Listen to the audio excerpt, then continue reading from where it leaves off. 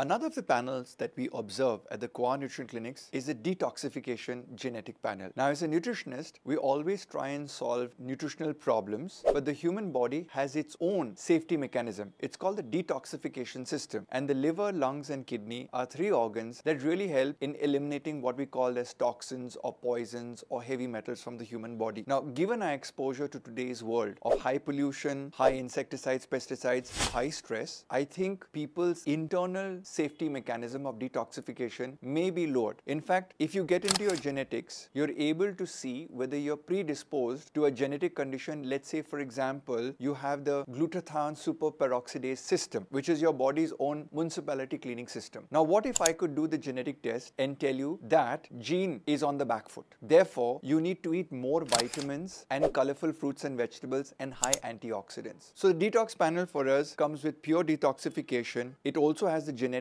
to look at inflammation. So the inflammatory markers could be some people's body is prone naturally to be activated. Activated by what? Maybe your diet, maybe your thoughts, maybe your lack of sleep, or just maybe the environment around you. Like, for example, people who work in heavy metal industries. I had a man once working in a petroleum industry in the office, but he had problems with his inflammation markers. And I suggested to him that he moves into an environment where he's not surrounded by petrochemicals. And things that cause inflammation, we're able to figure this out with your genetic test, whether it's a back foot for you and whether we need to be more aggressive in our counseling, more aggressive in our diet planning. So this is very, very important. Another factor in the panel is methylation. Now, methyl donors, basically, you can think of methylation as a private security guard in your body. You see, your DNA frame is there. DNA is a software code. Imagine your computer, and your computer is encased in a plastic sleeve. But if you drop it down, I think the hard disk might crash. But sometimes you're lucky when you drop your laptop. It's designed for a certain amount of drops. This methylation is a protective factor on your DNA. It comes inbuilt in you with your genetics. But some people, methylations don't work well. So we as nutritionists can figure out how we can combat it via diet. For example, when I prescribe vitamin B12, cyanocobalamin is a nutritional supplement, but you also get methylcobalamin. So the factor with somebody with the methylation panel that is faulty or low, I would intentionally give methyl donor food like methylcobalamin or methylfolate. So crystal ball gazing into your future is helped at the Quanutrition clinics, where we have proprietary software which integrates the gene algorithm from the lab to the diet perspective, which is what we the nutritionists have to plan for you. You have only one body, is what I tell everybody, and this is the most expensive real estate. So imagine if you have the most expensive car in the world, you could never change it, you don't get spare parts. How do you maintain it? Methylation is the equivalent of your car internally rusting and breaking down. The DNA itself unravels, causing various